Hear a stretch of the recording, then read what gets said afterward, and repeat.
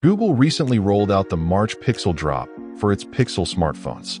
This update brought a host of new AI features, such as support for multilingual and multimodal conversations, ability to create personalized routines, and scam detection features in messages and phone apps.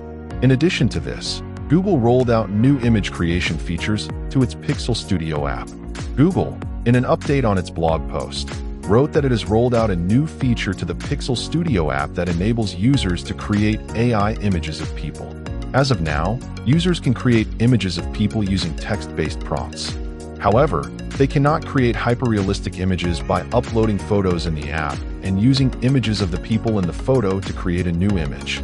A report by 9to5 Google says that users can select from a list of 18 styles to use in the image that they create in the Pixel Studio app. This feature is available on Pixel 9 series smartphones, which includes the Google Pixel 9, the Google Pixel 9 Pro, the Google Pixel 9 Pro XL, and the Google Pixel 9 Pro Fold smartphones. In addition to this, Google has also added a Create a Sticker option next to the pill-shaped Create button on the home screen of its Pixel Studio app. This Create a Sticker option lets users to create a new sticker or use an existing image to create a sticker. These changes are a part of the version 1.5 of the Pixel Studio app, which can be downloaded from the Google Play Store. It is worth mentioning that Google launched the Pixel Studio app back in August 2024 alongside the launch of the Pixel 9 series smartphones.